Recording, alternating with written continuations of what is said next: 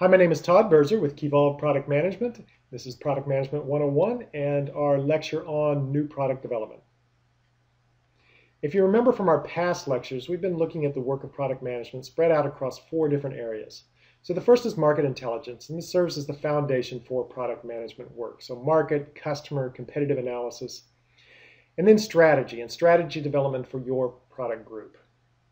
In this latest lecture, or this latest set of lectures, we've been looking at new product development. And in the last lecture, we looked at road mapping. And in this lecture, we're going to look at new product development, the actual development of a product or service. So in this lecture, we're going to look at the basics of new product development. So stage gates, agile methodology, spiral development. And then we're going to look at the product management responsibilities throughout this new product development. So business case, developing a value proposition, and developing your product requirements. So we think about the process of new product development. You start off with a number of precursors, setting the background, understanding your market. So market intelligence, strategy, technology assessment, so the understanding, the work with your R&D counterparts, and in particular work that they do to understand where the technology that you're working with is headed, what's its forecast, and what your own company's position is with that technology. And then innovation ideas that you would have picked up from a number, or your team would have picked up from a number of areas. This in turn leads to road mapping, which you remember are time-based charts that show the evolution of a product or service. That in turn, once you've developed a roadmap, you know where you want to head, then you're picking out particular products and services to go ahead and move into new product development. That's the blue circle. And once you've developed those products, then they go out to launch. That's the process of new product development, but I want to introduce the concept of stage gates, which Robert Cooper and some others developed.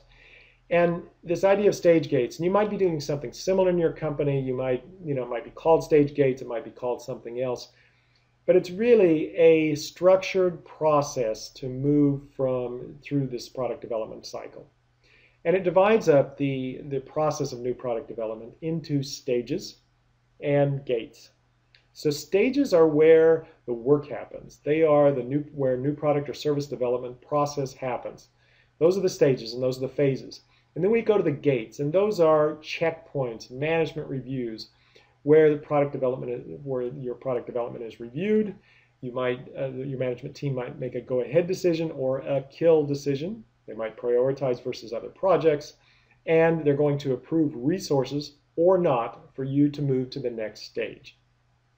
That's an overview of the stage gates process, and it does divide up into these 5 different areas. So the first stage is the scoping stage, and in scoping, in that phase, what you will do is you and your team will be doing is that you will be doing desk work. You're going to be doing fairly low investment work to take a product or service that was on your roadmap and go ahead and define that out a bit further to make sure that the market is there, to make sure the technology can do what you want it to do.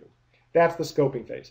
Then you move into a business case phase where you get much more serious about understanding your market needs, about developing prototypes, about mapping out your technology and your development plan. That's the business case phase. Then you move to full-on development, testing, and launch. So it's an organized, manageable process from idea to launch.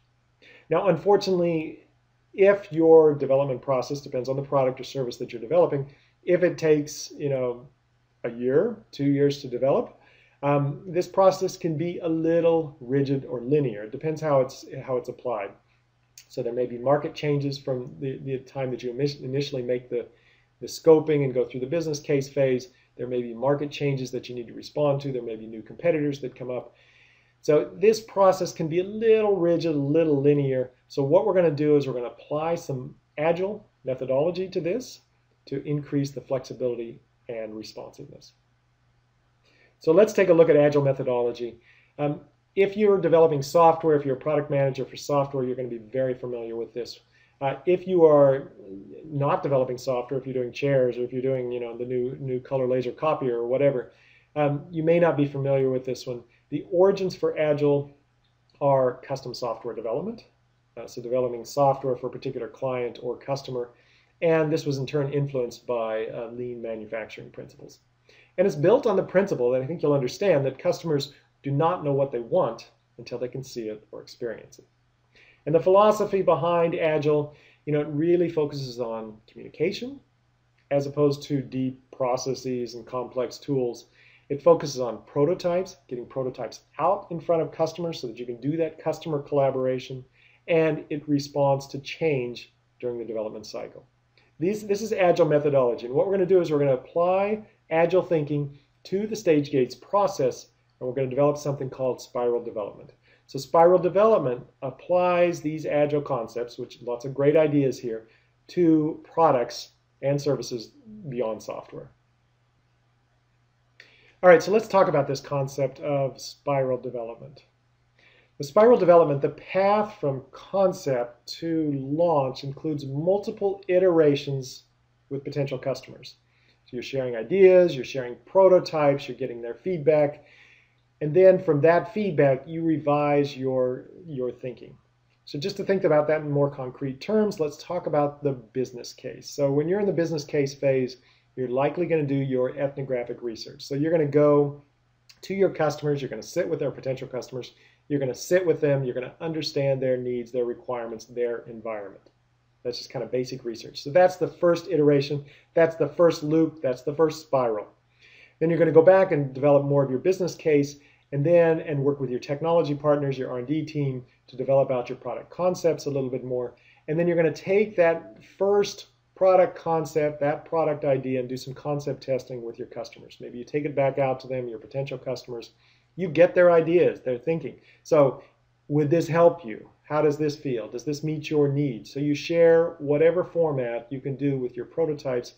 If it's software, you can develop something pretty good. If it's hardware, if you're developing some other kind of product, maybe you can develop a real prototype. Maybe you just have to put it on paper. So that's the idea, is that you continue to go to your customers, you share these prototypes, and then you come back and you revise your thinking. You go back out with new prototypes, new ideas. Again, you're kind of doing this in a customer collaborative fashion. So it's really kind of an involve, revolve, evolve process. So you involve your customers, you revolve your thinking, and you evolve your product. That's spiral development.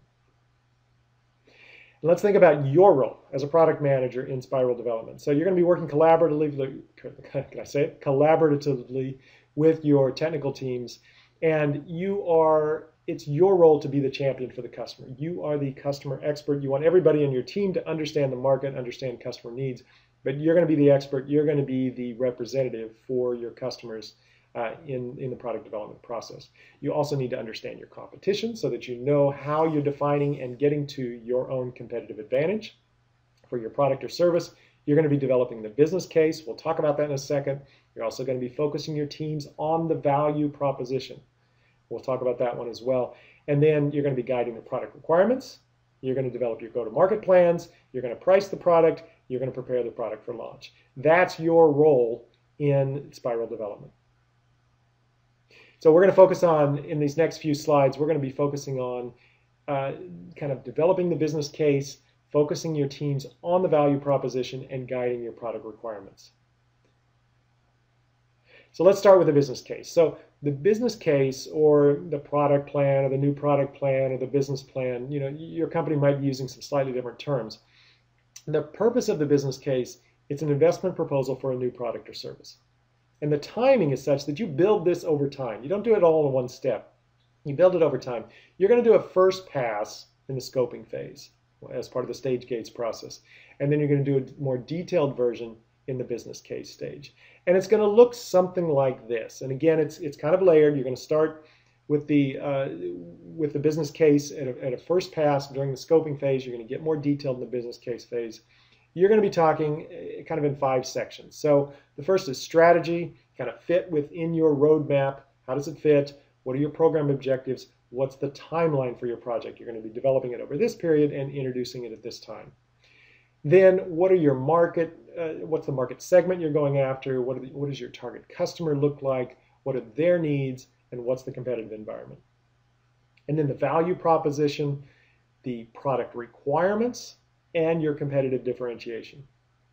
And then your launch plans. Now you're going to get more detailed about your launch plans as you go along, but in these first phases of your business case, you should spell out at least the initial outline of your channel, who you're going to be selling through, what's your positioning on the product, what's your initial go-to-market plans. And then finally, the financials. What's your pricing, what's your forecast, what's your revenue, what's your profit. And in some companies, this last section, the section 5, is the business case. We're using the term business case a little more broadly to include all 5 elements. So this is the business case. You'll be developing mostly this in the business case stage. Part of the business case includes a value proposition. And a value proposition is a simple statement that clarifies the customer value that your product or service is bringing to them and your competitive differentiation. And it's used to guide your technical teams to design a product that meets the market requirements. That's going to give you a competitive advantage in the market. And typically the timing of your value proposition, you do this at the end of the scoping phase. And you can use a format like this. Again, target customer and key benefit. So this product, for this particular target customer who needs to state your customer need, our product or service provides this benefit. And your competitive differentiation, it provides this benefit unlike your main competition. Our product or service, does this, your main competitive differentiator, as evidenced by, a proof point. So follow this format or a similar format to make sure that you get your target customer, your key benefit, your competitive differentiation, and do this intelligently. It's easy to fill out these sentences at kind of a quick level, but really the art of product management is developing things like this, using a format like this to develop a value proposition that really hits home, that really provides strong customer benefit and competitive differentiation. That's value proposition. Let's move on. In the next few slides, we're going to look at product requirements. So as a product manager, you will be looked to help define product requirements for your new product or service.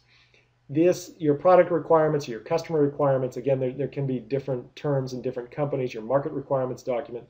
These are used to guide your technical teams to create a product or service that meets your customer needs and a strong competitive differentiation. Or in other words, you're designing a product or service that meets your value proposition.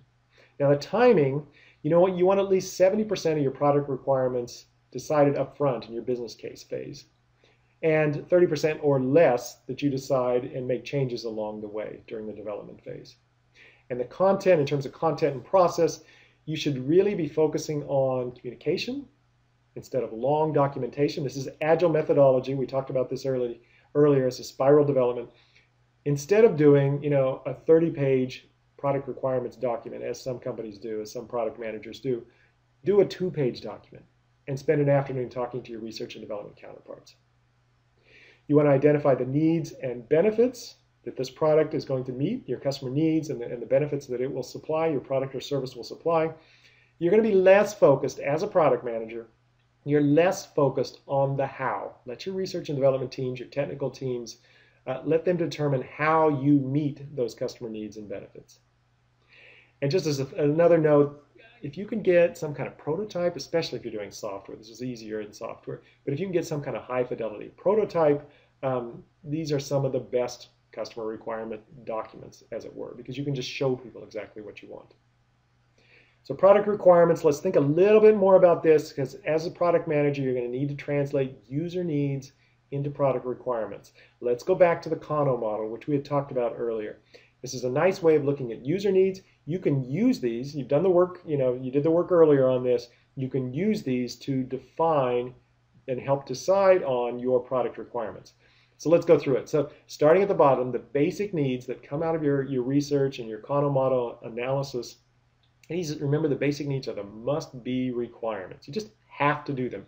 So include these in your product requirements. There's really no choice.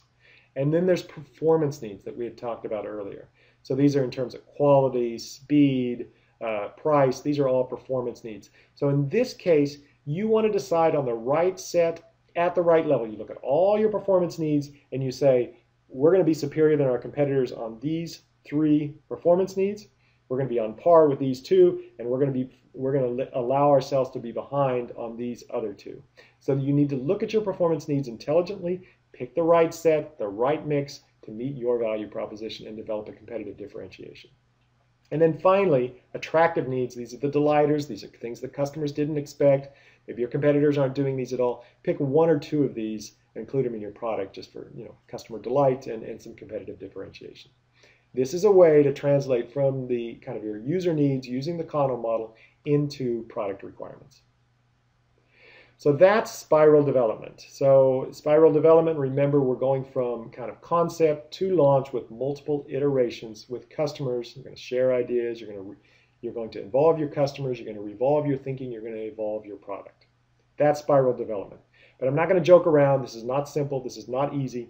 And as we've mentioned before at Kevolve Product Management, we are firm believers in this idea of a flipped classroom. So you can take lectures online like this, you can learn the concepts, but then you really need to go back to your company, to your work team, and really work this out. Kind of work it with your specific business situation. It's hard work. I'm going to offer you, we can help if you would like, if it's helpful. We do training, we do customized training at Kevolve Product Management. We do workshops so we can help you work through these concepts and apply them to your specific team situation for spiral development. We do consulting and we do coaching. Let's review the concepts of this lecture. So we talked about the stage gates process, which is an organized, manageable process for new product development. We talked about spiral development with those frequent customer iterations. We talked about the role of product management during spiral development, and then it's a very large and critical role. And then your key deliverables. We talked through some of your key deliverables, the business case, the value proposition, and the product requirements. So with that, let's wrap up this lecture. Our next lecture is on launch, and I will talk to you then.